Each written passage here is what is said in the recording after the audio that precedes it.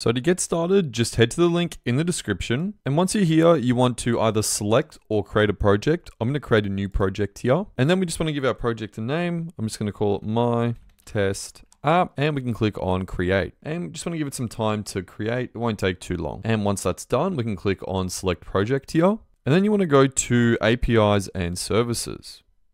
And once you're here, click on credentials. And we just have to configure our consent screen. So just click on the button here on the right. And once you're here, you just want to select your user type. So we're going to select external because we want people from the outside coming to our app.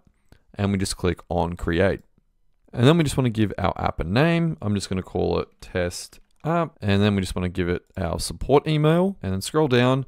If you have a logo already for your app, this is a good time to upload it. If not, you can do it later. And then we just want to get our domain set up here. So if you don't have a domain yet and you haven't set it up with your domain, just do your dev domain. So mine will be http://localhost 5173. And if you're using React or Next.js, this is probably going to be 3000 here. And we just want to click on developer contact information.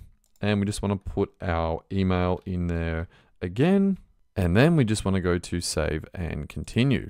And now we're on our scopes. We don't really have to do anything here. Don't worry too much about it. Click save and continue, and click save and continue again, and scroll to the bottom and click back to dashboard.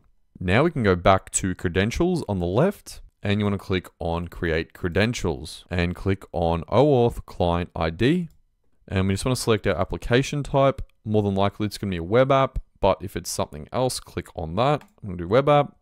You can call this whatever you want, and scroll down, and just want to have our authorized redirect URI. So that's the URL that our user will go to after logging in. So I'm just going to go back to the home page, http://localhost5173, and click create. And that's it. Now we've got our client ID and client secret.